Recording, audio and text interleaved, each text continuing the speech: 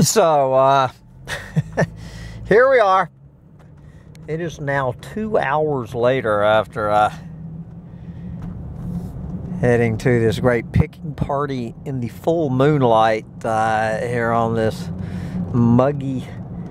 It is 75 degrees here at about 10 o'clock at night on Thursday, January 25th. I think we're looking at a low of about 70 tonight. So anyway, I'm sure you guys, for the few of you out there who enjoy such ironic stories, so I did this. I did this long rant, you know, about my little homage to Sister Moon, my little love song to the moon as I was driving down here, hoping to be playing music under the moonlight with my friends is what I was looking forward to under the light of this beautiful full moon. So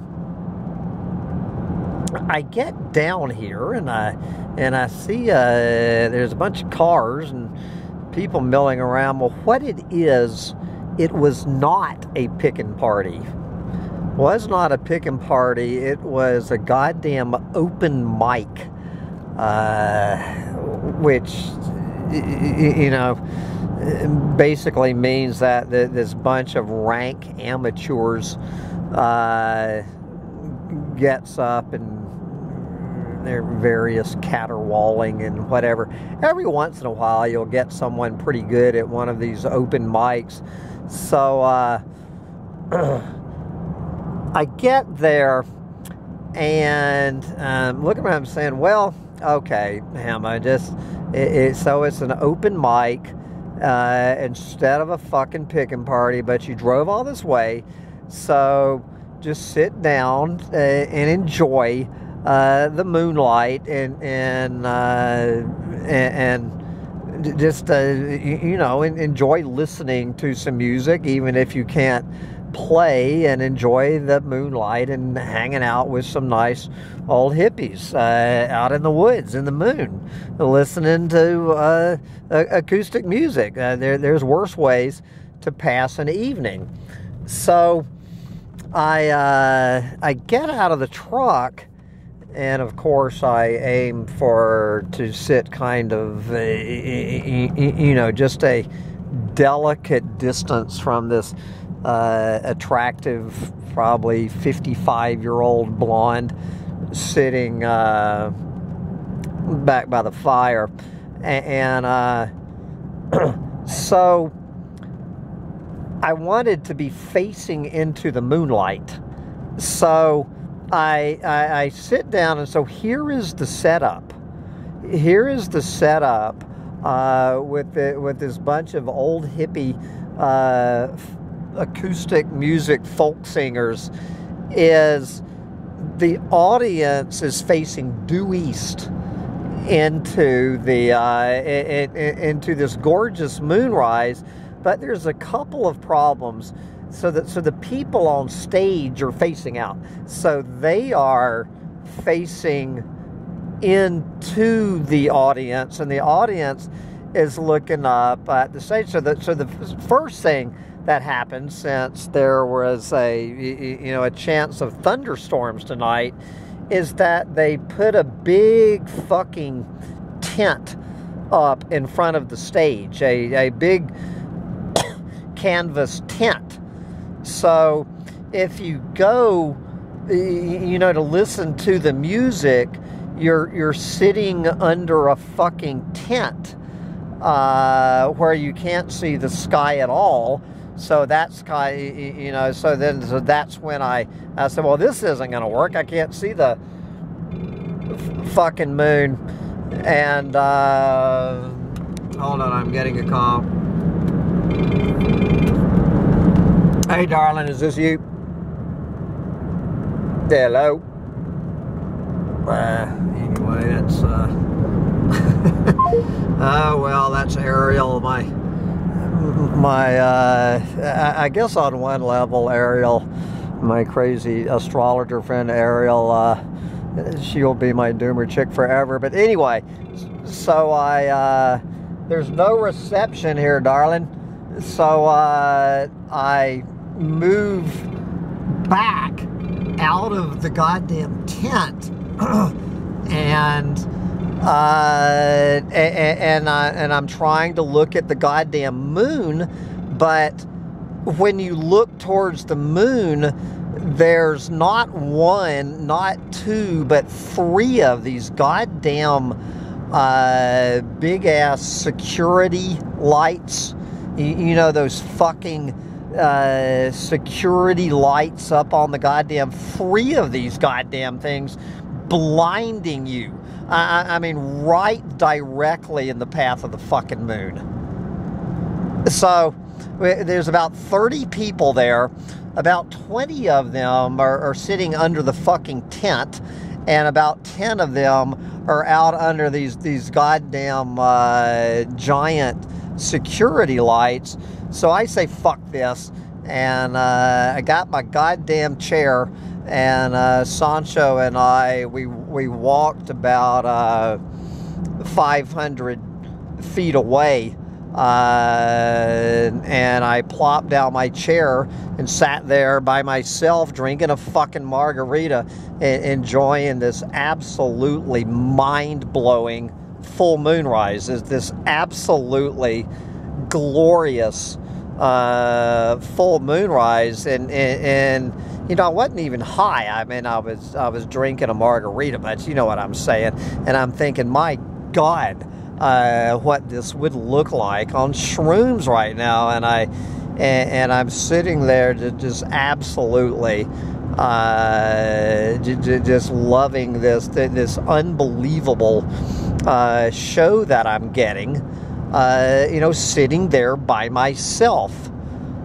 I wasn't even I was probably 300 feet from every other fucking human, and there I am sitting there alone with my thumb up my ass with my fucking dog, thinking, you know, once again, oh my God, am I here all alone?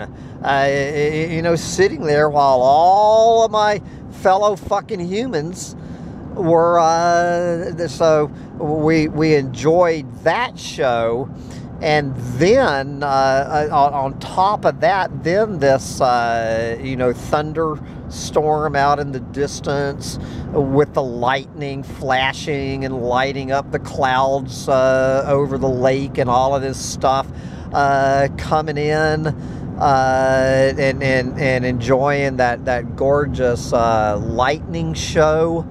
You know, lightning is one of those things that's right up there with you know, the full moon, and just enjoying this glorious fucking lightning show. And then, of course, well, we all know what that meant. And then the plink, plink, plink of rain started, and so I just packed up my fucking chair and left. And there's everyone huddling under the damn tent. Oh, fuck. So that was my big, exciting night, playing music with my friends. You know, there I am again. What a fucking surprise. Sitting there alone with my goddamn thumb on my ass. You know, I was sitting there thinking, you know, last summer, the one fucking time I took a break from Bugs in a Jar last summer to go to the Gray Fox Music Festival. There I am with 5,000 fucking people at this music festival. And what was I doing? I was sitting there alone. 5,000 fucking people, picking parties going on all around me. My damn friend who came all the fucking way from Austin, she was asleep in the goddamn tent at 11 o'clock at night, and I'm just sitting out there, you know, within 1,000 feet of 20 fucking picking parties going on. Sitting there alone with my fucking thumb up my ass. Didn't even have my damn dog with me. And so I'm sitting there tonight, out there alone, watching this glorious moon rise while everybody else is 300 feet away, is sitting under a fucking tent or under these goddamn lamps. And I'm thinking, okay, imagine that you had a woman with you right now, that you had actually brought a date to this damn place, whether it's some chick you found on Pile of Fish or whether it was Dulcinea. You get any fucking woman on the planet, you'd pulled up, and there had been all 30 people over there doing their little stuff that humans do, all clumping together. Where would she have rather been? Would she have voted with the 30 people, or would she have been sitting there with you watching this beautiful fucking lightning show? And the chances were about 30 to 1 that she would go. If we'd gotten there and I had suggested, fuck this, let's go over and watch this damn moonrise show. She would have looked at me like I was fucking crazy. And she goes, I could hear her. We drove all the fucking way from Dunellen to get here. And now you're suggesting that just the two of us are going to go sit out there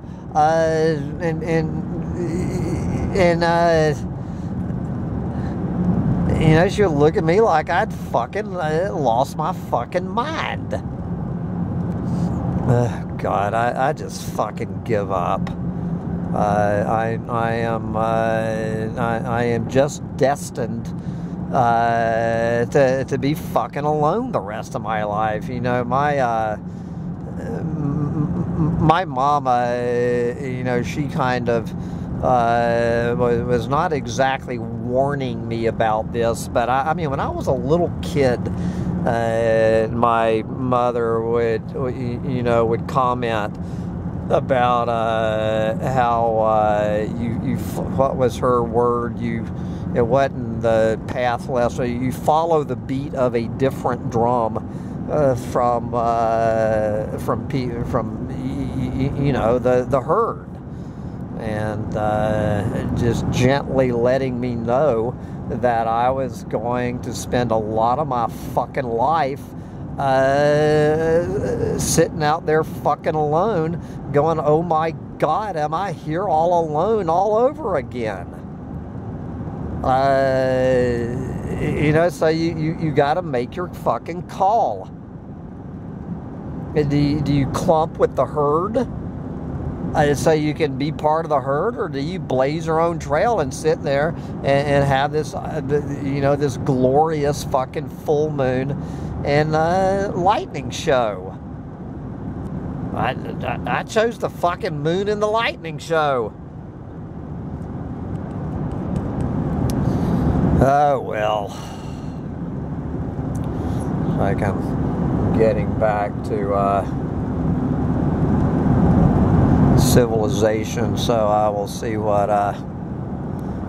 on Ariel's mind. I'm gonna get the latest update on the cards for she did the remember Ariel, she's a tarot card reader, and she did a reading on she did a tarot card reading on my future prospects with Dulcinea. This was like, when was this? 2 or 3 years ago. that Ariel did this reading on Dulcinea and I's future life together, and we were sandwiched between drama and death. That it was going to go from drama to death was basically what was in the cards for me and Dulcinea. And I have got to say, so far, darling, your reading of the cards was spot the fuck on. All right, it looks like civilization ahead. Get out there and enjoy the moon. It'll still look full tomorrow night. Oh my God.